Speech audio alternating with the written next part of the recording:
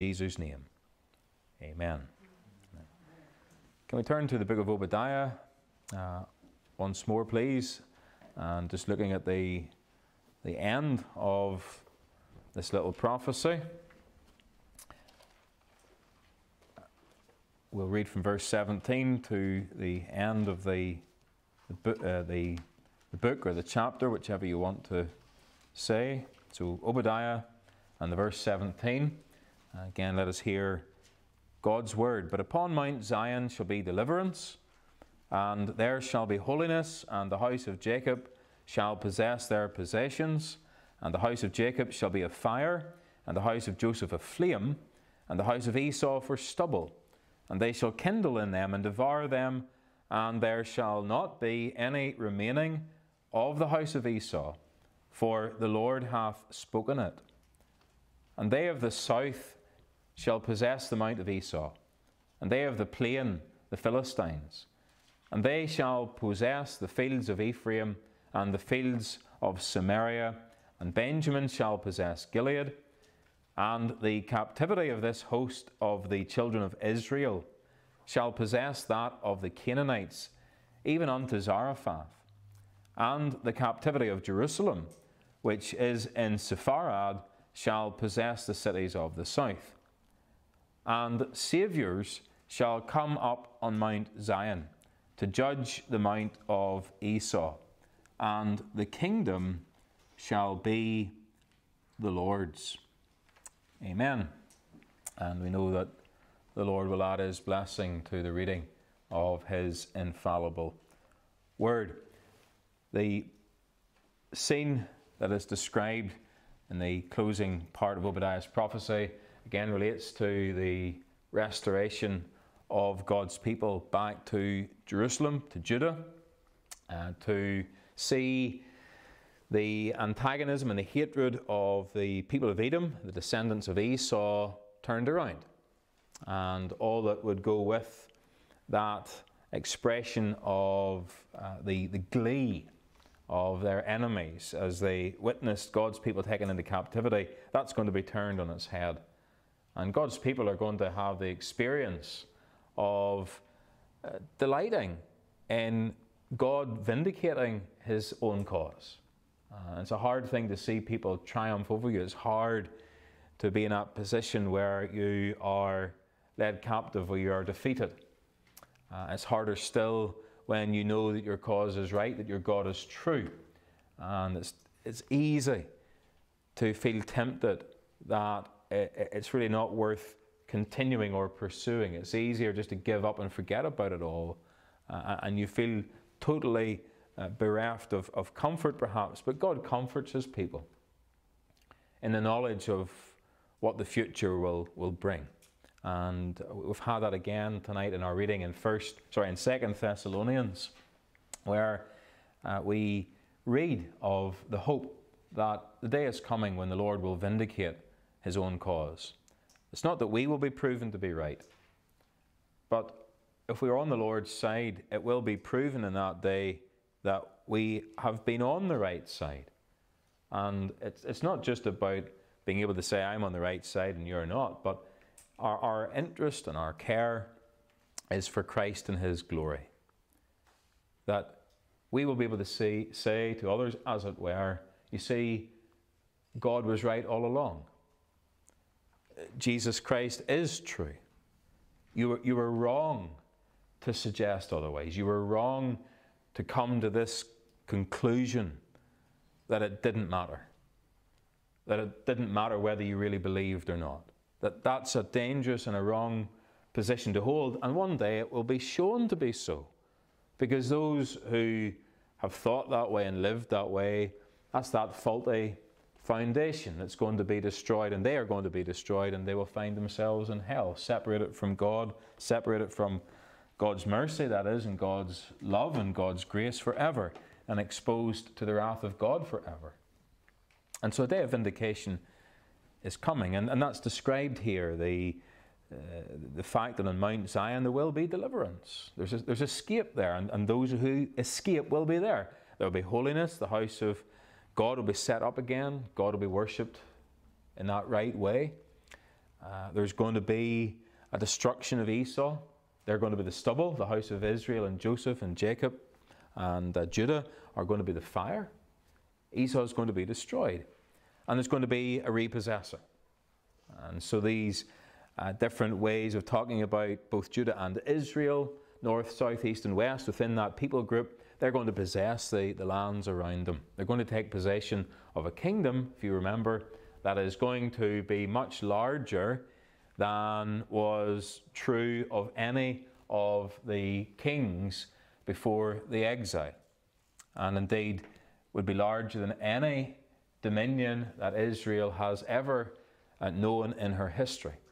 And it's a way of pointing to the kingdom of the Lord Jesus Christ, a kingdom that will extend beyond, well beyond the borders of Israel in that Levant region and through the Middle East, much further than Mesopotamia, but it will be the kingdom that will cover the whole world.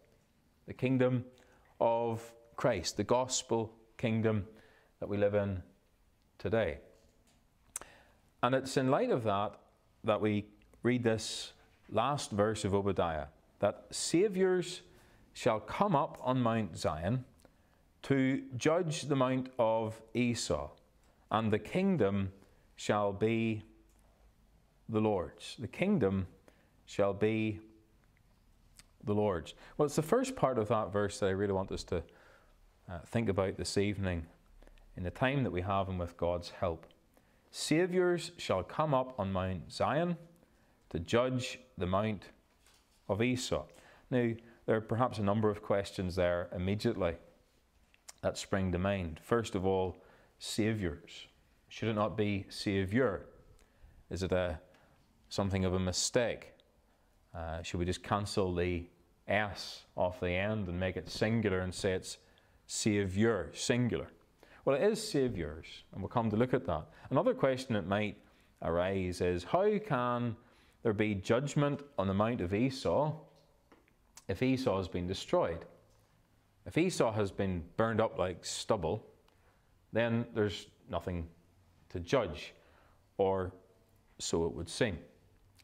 And so those are things that we want to look at this evening. But before we look in any detail, just keep in mind then that what we are looking at here, as I've already said, is something bigger than just a period in history that occurred when the children of Israel and Judah were restored back to their land in the, and I'll probably get it wrong, in the 5th century BC. This is something that is pointing beyond that. And many of the prophecies that we read, whilst they do have an historical fulfillment, that is, there was a fulfillment that took place in history, they were looking forward beyond that to a much larger fulfillment, because Christ and His kingdom is in view. And really this, without doubt, points to that. Well, first of all, the question at the start of the verse, who are the Saviours? Who are the Saviours? Well, we remember that the fact that Israel came back out of captivity at all was purely the work of God. There were no interest groups in Babylon or in the land of the Chaldeans. There were no pressure lobby groups that were agitating down there for a return to the land. It was God who worked. It was God who stirred the heart of the king, in keeping with God's word. We're told in the scriptures that the heart of the king, the heart of the ruler, is in the Lord's hand. And the heart there, of course, means his thoughts. Not just his heart in terms of his feelings or his affections, but his whole inner life. His thoughts, his desires, all of those things are in the Lord's hand. And the Lord can turn them whatever way He wants. The Lord can turn the way that rulers think. The Lord can turn the way that rulers feel and what they desire. They can be given different desires. They can be given thoughts that they have not really thought themselves. They've been given by God. And so God gave thoughts to these kings that they would send the children of Israel, the children of Judah, back to their land. In that sense, salvation in their restoration was purely the Lord's doing. That was all of God. That was all of His grace. That was all of His covenant faithfulness. That was all based on God's integrity, His commitment to keep His own word. God promised it, and God made good in the promise. And that's to be expected. God always keeps His word. We can trust Him to do that this evening. We can rely upon Him. But we're told here that Saviours shall come up on Mount Zion. These Saviours coming up demonstrate in some way that the Lord Jesus Christ is a Saviour in a different way or capacity, in a superior way to anything that anyone else could ever do. Because these Saviours, whoever they are, we see very closely on in verse 21 that the kingdom is not ascribed to them. It's not their kingdom. It says that the kingdom shall be the Lord's. So whoever they are, again, before we try to identify them more clearly, we understand that the kingdom doesn't belong to them, that they haven't secured it for themselves or for others. They haven't secured it for others so that they themselves become the leaders and it's their kingdom. It's the kingdom of the Lord's. It is His. And Christ is a Saviour in a way that nobody else can be. So the point here is this, that the Lord, when He saves, He often, more often than not, He, what we might say, mediates that salvation. That is, He brings His salvation through some instrumentality. God uses a mediator. He uses means. And that's really what is at the heart of this expression, Saviours shall come up on Mount Zion. Who are they? What did they do? Well, if we want to understand a bit more about who they are and what they did, turn back to the book of Nehemiah.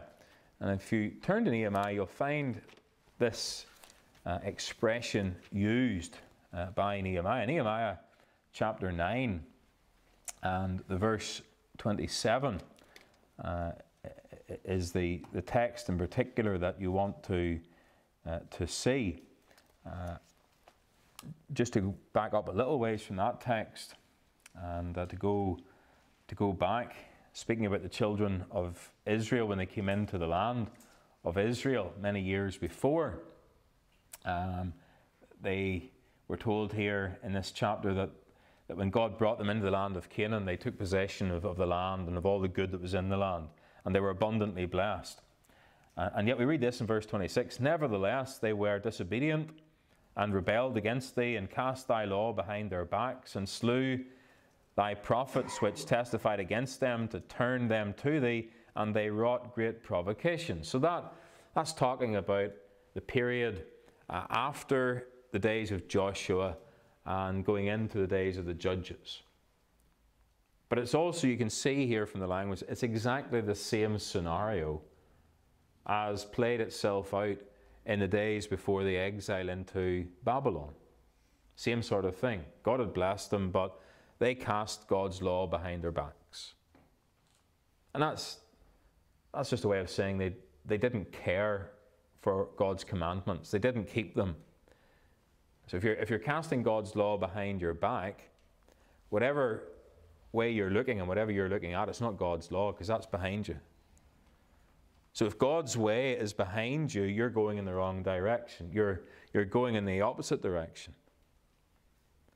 And that's the question tonight. Are you walking in the way of God's commands? God has given us commands. He's given us laws. He's given us statutes. He's given them to us so that we would live in them, that we would obey them, that we would follow them. They're not given to us just to speculate about or to acknowledge that they are part of religion. They are a living thing. We're to live in those ways. And the danger is that we can take God's commandments and just throw them behind our back and go off in a different direction and live according to our own thinking.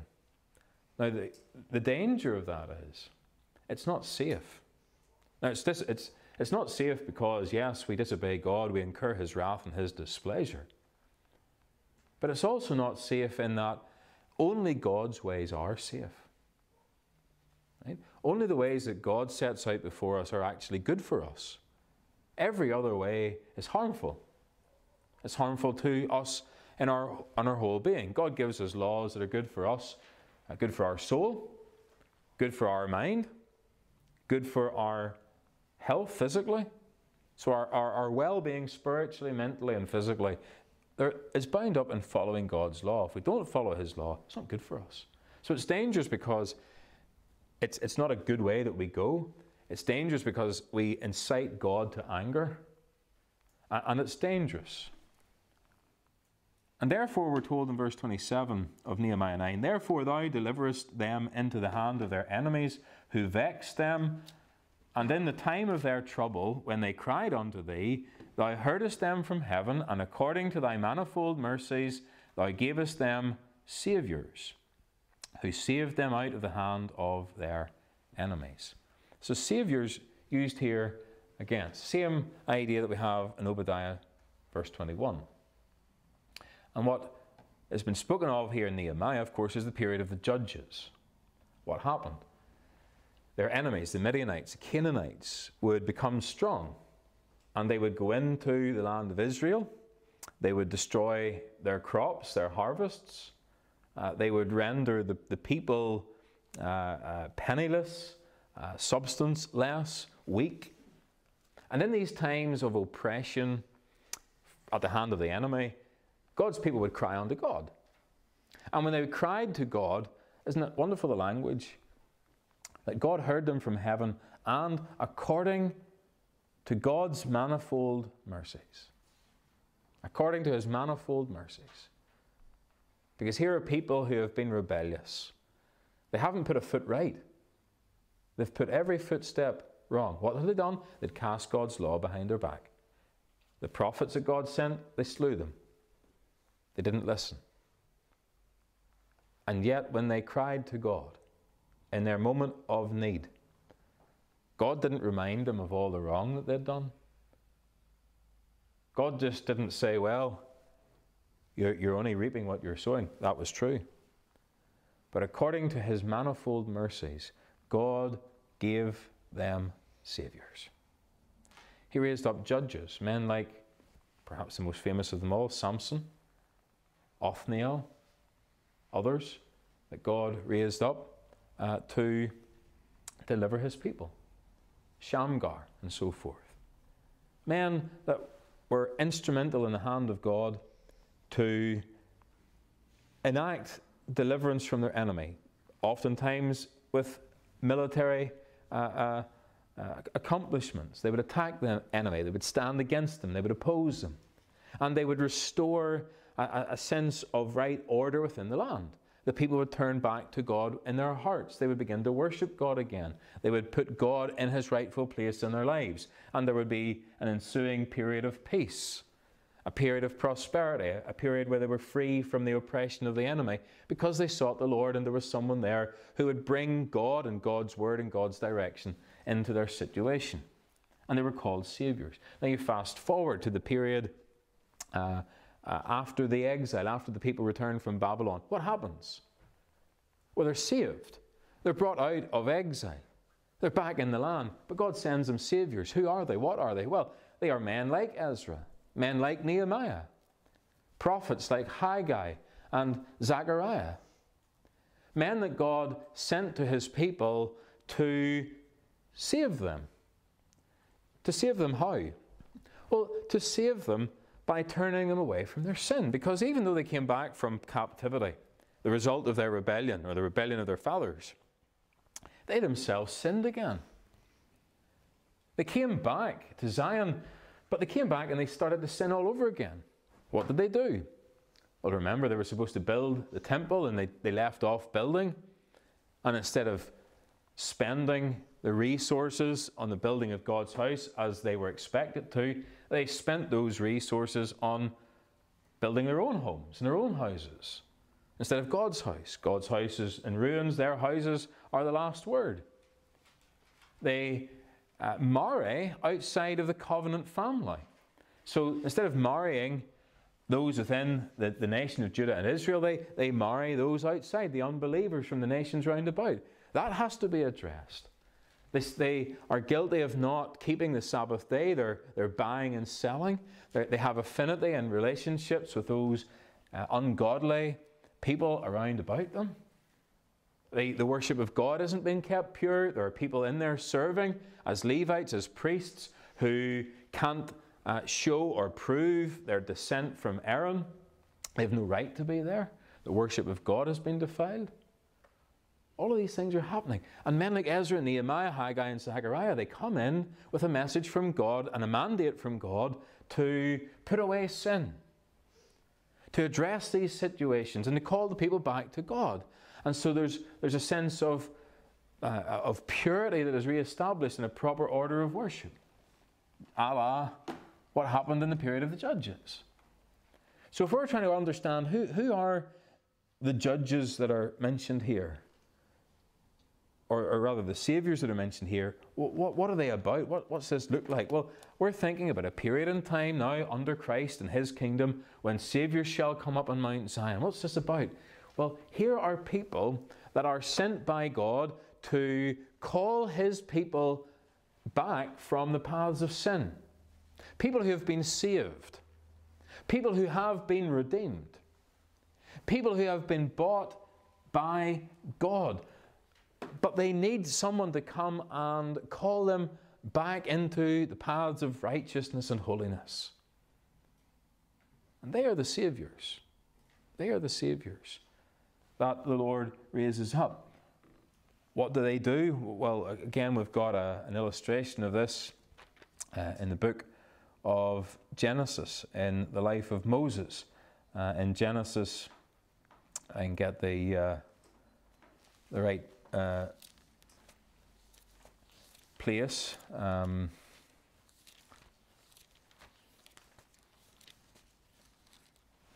It's not. Did I say Genesis? The book of Exodus, rather.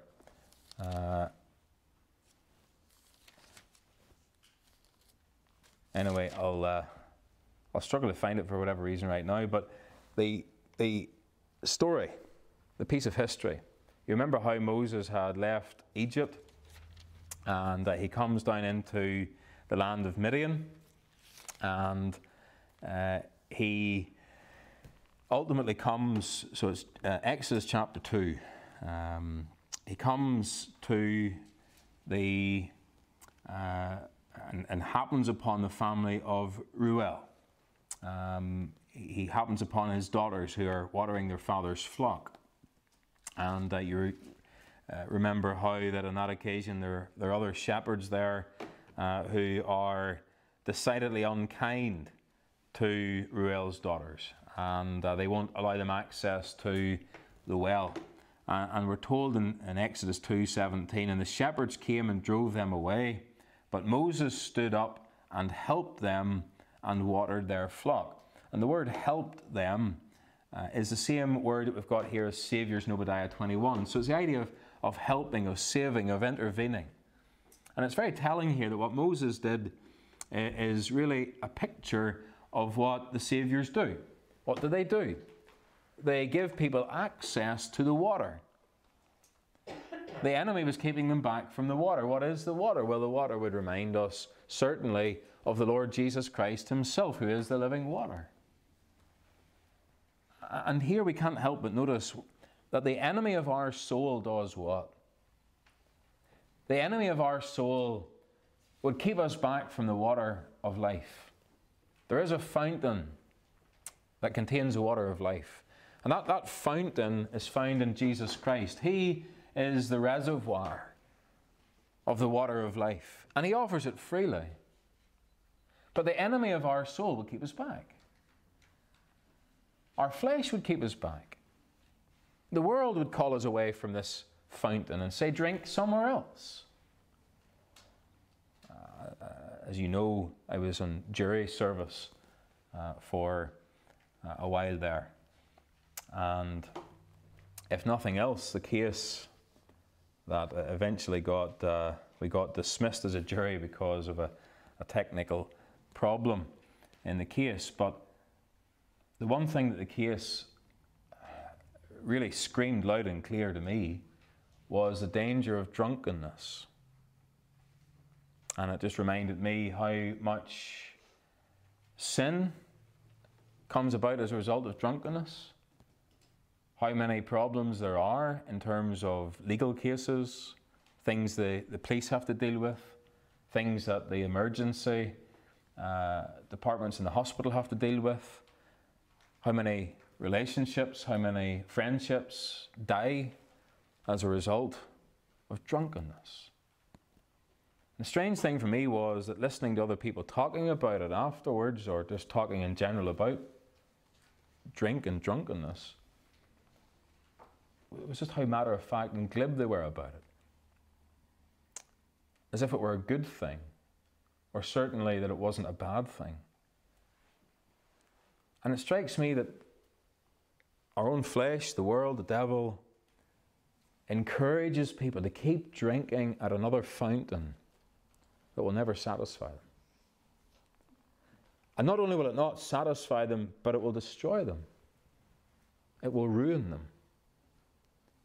And as we sang today already, I tried the broken cisterns, Lord, but the waters failed. Even as I stooped to drink, they mocked me. And I've lost the thread there. And they mocked me as I wailed. Thank you, Howard. That's what sin does, isn't it?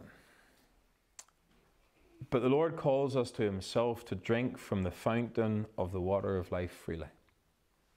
Moses helps them. He saves them by giving them access to the water, by driving back the enemy and opening up the well. The Saviours, plural, in the gospel age do what? They give access to the water of life. They introduce thirsty souls to the water of life. Now, who are the thirsty souls? Take your pick. Just look around you. There are thirsty souls wherever you look. Whether they recognize it of themselves or not is not the issue. Everyone is a thirsty soul. Those that are seemingly most satisfied with whatever it is that they indulge in. Those who will tell you boldly that what they go in for is very satisfying are thirsty. Jesus recognized that. He knew that. That's why he stood up on that day of the feast and said, let him that is athirst come unto me and drink. Because all of these people who were pretending to be very satisfied with their religious experience, satisfied with what all of society was engaged in, groupthink, right? Everybody going after something and saying it's great, it satisfies us, it gives us joy, there's nothing like it, you want to try it, everybody else should get involved. Yet secretly, they weren't satisfied. And therefore tonight, it stands to reason that there would even be some in a meeting like this who are not really satisfied, not truly satisfied, because there is something that is still missing.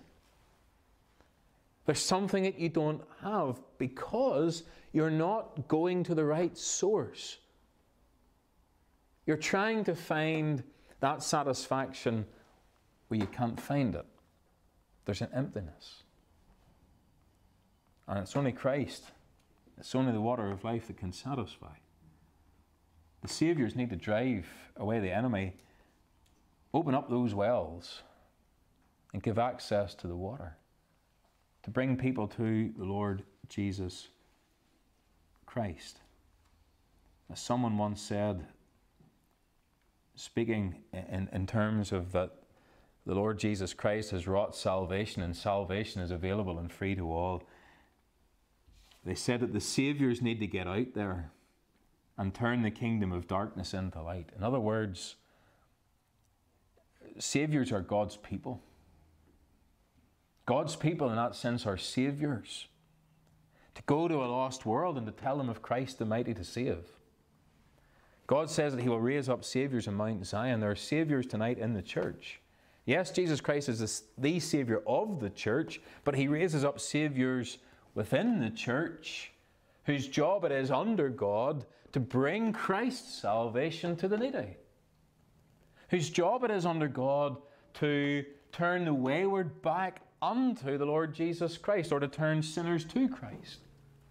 In that sense tonight, to some extent, if you're saved in the meeting, you are to be a Saviour. You're not to be your own Saviour because you can't do that. But you are to be a Saviour in the sense that you will mediate the work of Christ, that you will take His work and you will tell others about it. You will take His gospel and you will bring it to those that are in need. You will bring people to the water of life. And think of what you read in the little epistle of Jude, where he talks about saving others, just as a further reference to that. And then we move on. Jude in the verse 23. And others save with fear, pulling them out of the fire, hating even the garment spotted by the flesh. Others save, right? Pulling them out of the fire. That's the job of the people of God. Why are they sent? Why are these Saviours sent? We've had an indication of that already there in Nehemiah 9. It's to do with the manifold mercies of God. We read from Deuteronomy 7, and we understand that God sends Saviours to turn His people back to Himself, not because God's people are worthy and deserving, but only because of the mercy and the love of God. And so in Deuteronomy 7, God's people are reminded of why it is that they are going to inherit the promised land. Thou art an holy people unto the Lord thy God. The Lord thy God hath chosen thee to be a special people unto Him, above all people that are upon the face of the earth. The Lord did not set His love upon you, nor choose you because ye were more in number than any people, for ye were the fewest of all people. But because the Lord loved you, and because He would keep the oath which He had sworn unto your fathers, hath the Lord brought you out with a mighty hand, and redeemed you out of the house of bondmen, from the hand of Pharaoh, king of Egypt. Why did God redeem them? Why did God help them? Why did God save them? Because of His mercy and because of His love. They weren't any better than anybody else. They weren't stronger. They weren't greater. They weren't mightier. They weren't more noble. They weren't more refined. They weren't more cultured.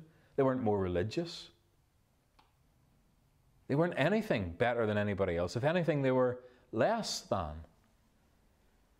And yet it was to these people that God sent salvation. And it was this people that God chose to be His own.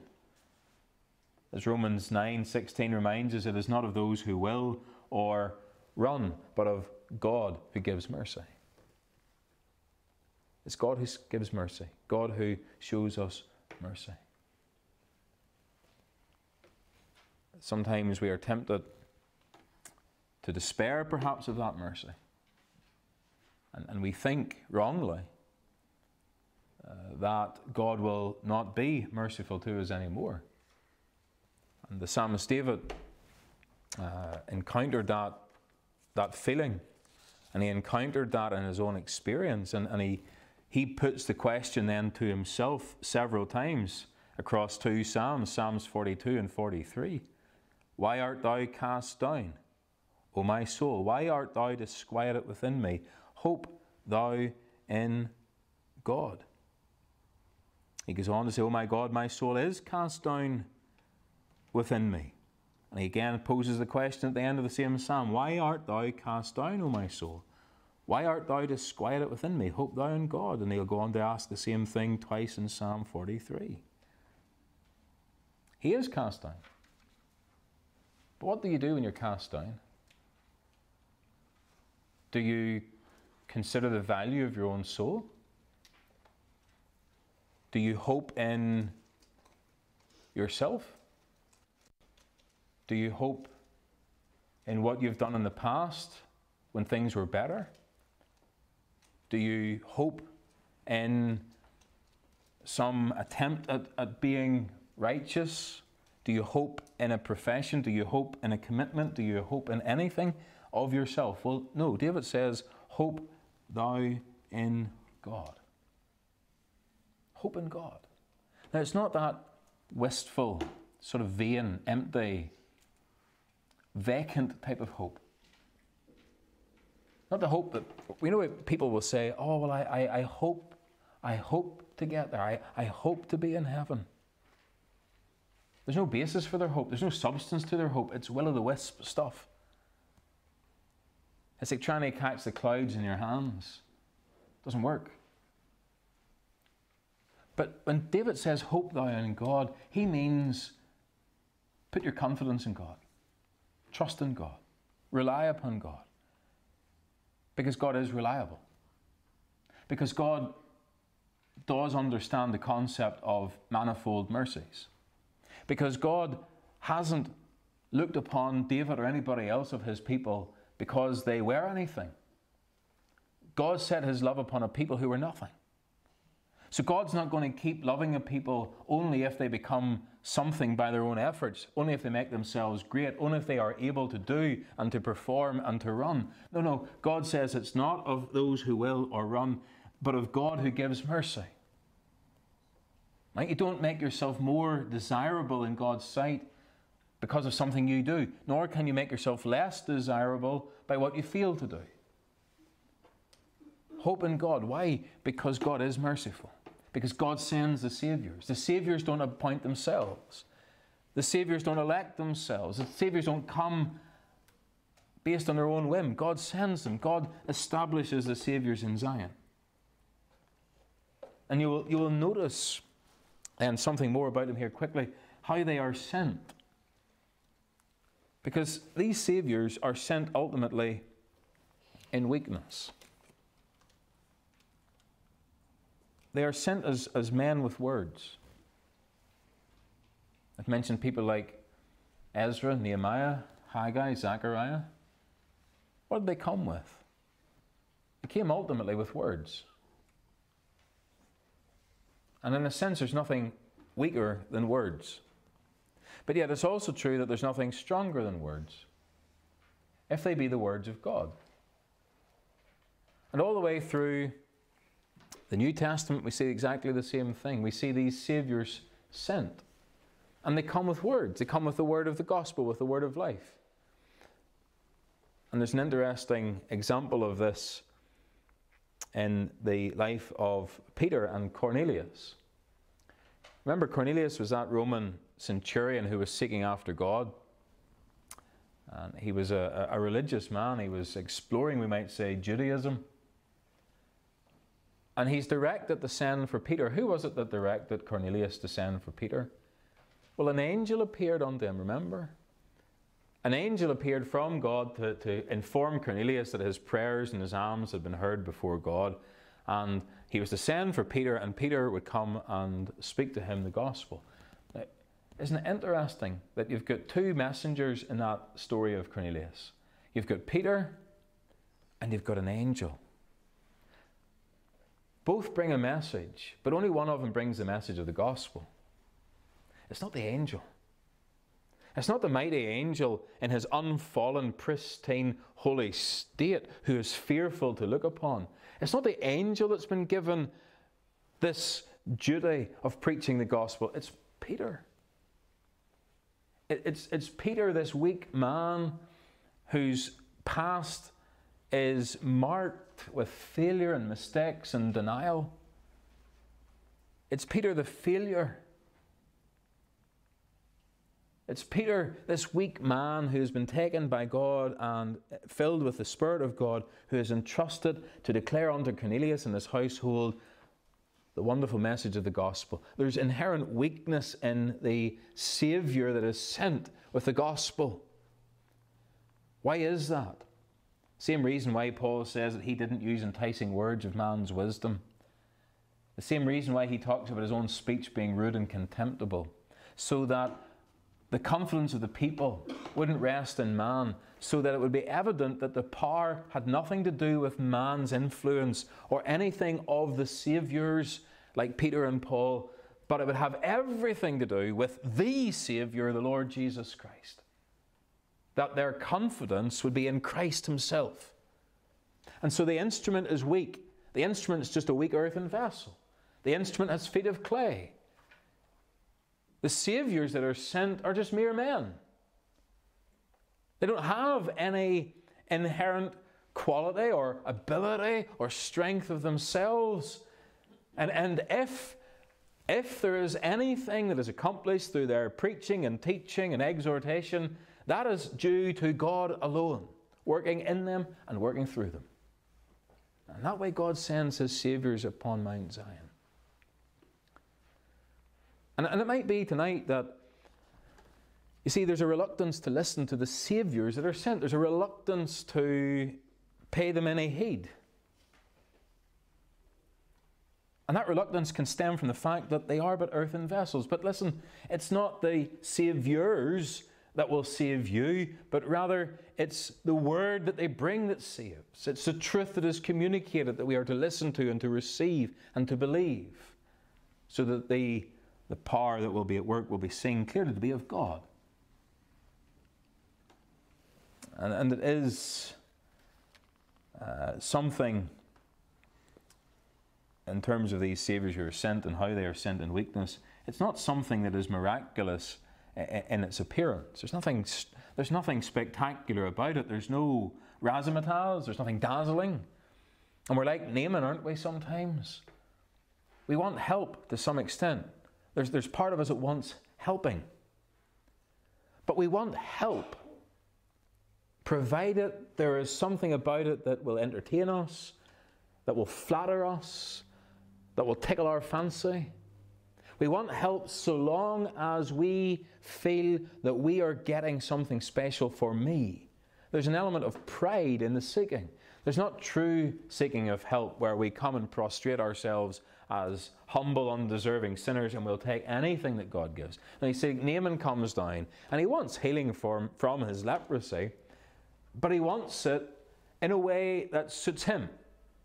He wants the prophet of God to come out of his house, to gesticulate in some way, wave his arms about, clap his hands, pronounce some great wonderful oration, call down some spectacular happening out of heaven that will cause this man to be uplifted and the end result be that he would be purged from his leprosy.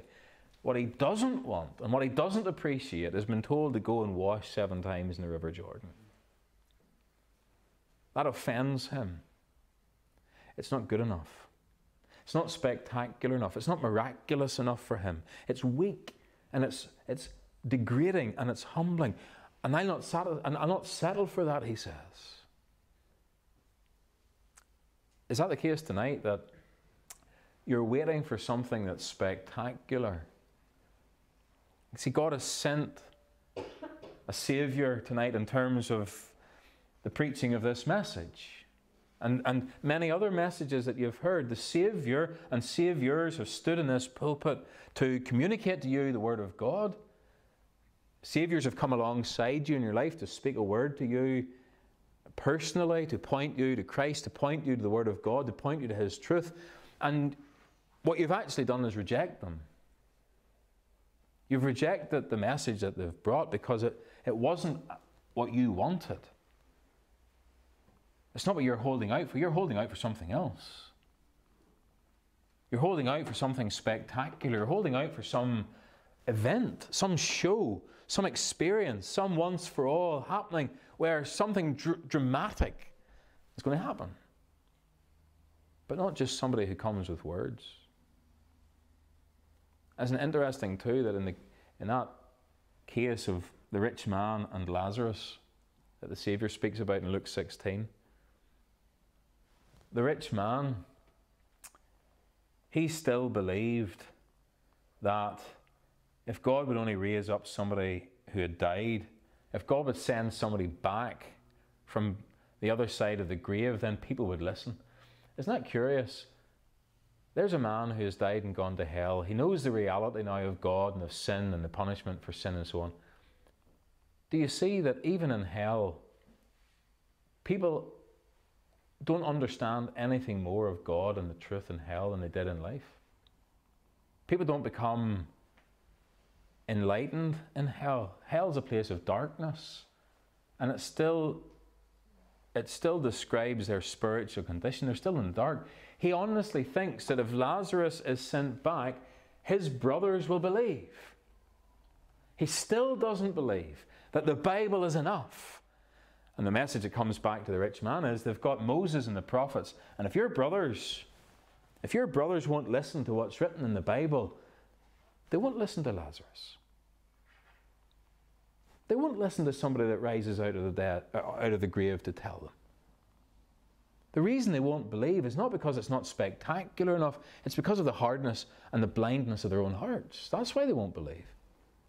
But the Bible is sufficient, the Word of God is sufficient to convince them and to show them the way of truth, the way of life. So it is tonight. You don't need anything more. But you do need to hear the Word of God. And we finish by noting what we're told here. We're told not only that they'll come to Mount Zion, but they'll also come to judge the Mount of Esau. As I said before, how do you do that if Esau has been consumed? Well, in the gospel sense that we're looking at here, the preaching of the gospel cuts two ways, doesn't it? Paul tells us this very clearly in his letter to the Corinthian church, that the preaching of the gospel to some people, that's the savour of life unto life. And what he means is that some people hear the gospel and they are enlightened. The Holy Spirit reveals Christ to them. They believe. They taste Christ in the gospel. It's sweet to their taste. They put their trust in Christ. And they are thrilled in that. They understand now the reality of their sin, what Jesus Christ has done, how He saves them, how He redeems them. And they know that He is the Saviour, and they trust Him to be their Saviour. They put their confidence in Him, and they lay themselves upon Christ. And their hope of heaven, their hope of ever being saved, is firmly placed in Christ.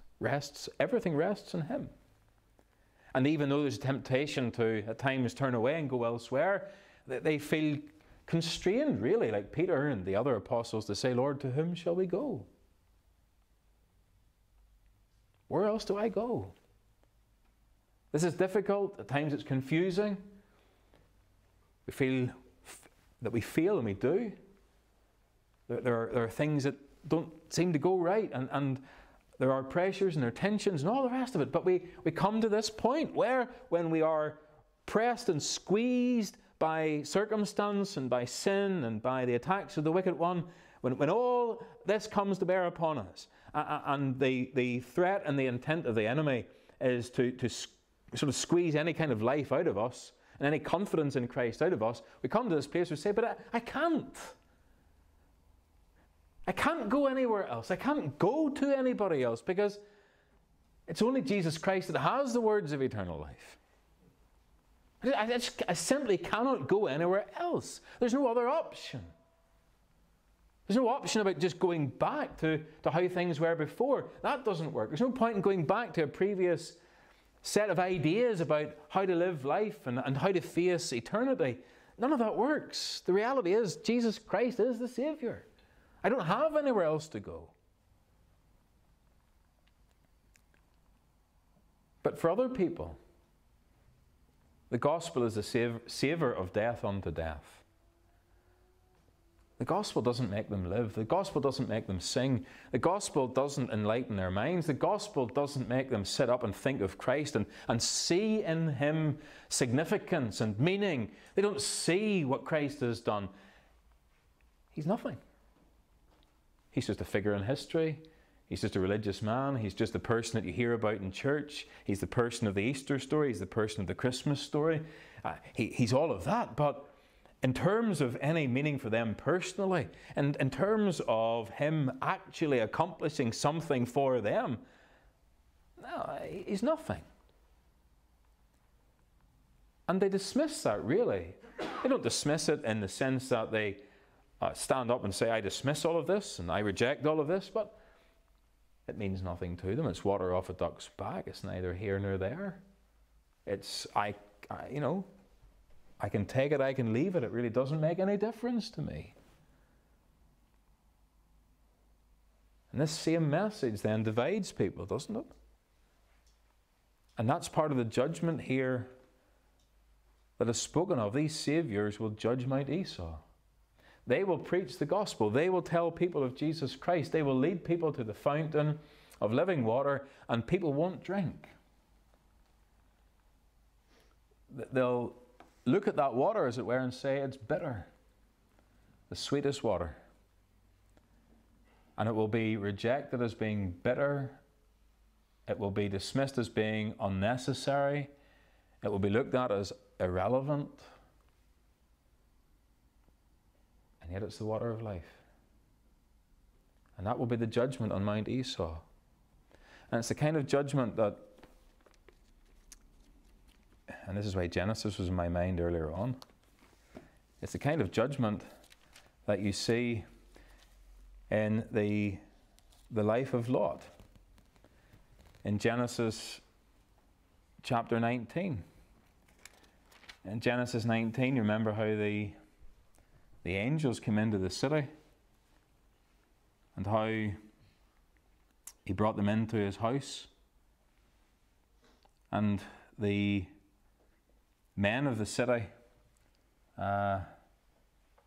in great anger, wanting to pursue their sin, they came to Lot's door, to his house, and they said this, stand back. And they said again, this one fellow came in to sojourn, and he will needs be a judge. So they're banging at the door, trying to break his door down to get in, to get at these men. And Lot says, no, he holds the door shut against them.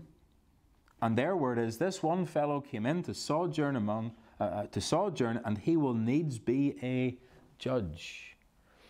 Now this was Lot who, although he was vexed with their filthy conversation day after day, he dwelt in the midst of Sodom. He had to tolerate a certain amount. He had to keep his mouth shut more often than not. He didn't say a great deal. He didn't go about exposing and condemning their sin, because he lived there relatively peacefully for a considerable period of time. And he maybe thought he was doing a good thing. And some people would commend him and say, well done, Lot. You didn't offend anybody in the city. Congratulations. Well, notice what happens on the one occasion, just once now, when he actually stands up and opposes the people of that city, when he dares to say no to them. What's been in their mind all the time? They hate him.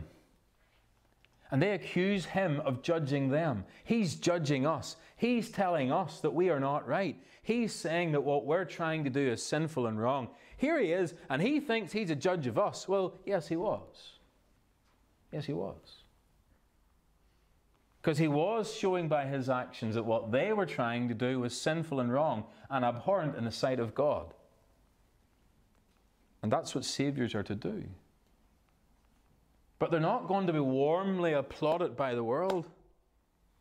Thank you so much for showing us our inconsistencies. Thank you so much for telling us that we have sinned. Thank you for standing for truth and righteousness and opposing our desires to go on sinning. Thank you for being an obstacle and a hindrance in our path of sin. No, the world hates that. But that's the call of the servant. The judge, or the Saviour, brings in the gospel. And the gospel is preached And the gospel is preached in the way that the Saviour instructed his disciples to communicate the gospel. Remember what the Lord Jesus said in Mark 16. He that believeth and is baptized shall be saved. He that believeth shall be saved. And to those who hear that message, those who bring the message are saviours. That's the message tonight. If you believe, you'll be saved. If you trust Christ, you trust what he has done. As we sang tonight, he said it is finished. It's not me saying that, it's Christ's words. It is finished. He's done the work. You can trust him. You can trust the work that he has done. You can trust that what he did is enough. And that will get you to heaven. Put your trust in him. Turn from your sin, turn to him. And cast your soul upon him. And if you hear that message and you believe him, then this is the voice of a Saviour. But Jesus also said, he that believeth not shall be damned. And to those that don't believe, this is the voice of a judge. Because it is the voice that says, if you will not believe, if you will die not believing, you will be damned. And you'll be judged by God. God stated very clearly that Saviours shall come up on Mount Zion to judge the Mount of Esau. Those that God sends with his word to point sinners back to him. We've tried tonight, with God's help, to point you to Christ. To show you that that's what a Saviour does, is to point you to the Saviour. That these small s Saviours, the Saviours in the plural, they work to point you to the one Saviour, the Lord Jesus Christ. But there's judgment tonight. There's a line, there's a dividing line going through the meeting tonight. On one side, those that believe and are saved. On the other side, those that do not believe and are not believing. And there's judgment. There's judgment that hangs over your head, ready. It's ready to break out upon your head at any moment in time. That's the reality tonight. But the message is to turn from your sin. Don't throw God's word behind your back and say it doesn't matter and you don't care. Turn around, repent, turn back to God, confess your sin. Put that sin away and turn to the Saviour. Get right with him, get right with God, lest you would be found outside of Christ and damned. And so may the Lord have mercy on our souls tonight. May he save those that are lost. If you're saved tonight, the world needs small s saviours.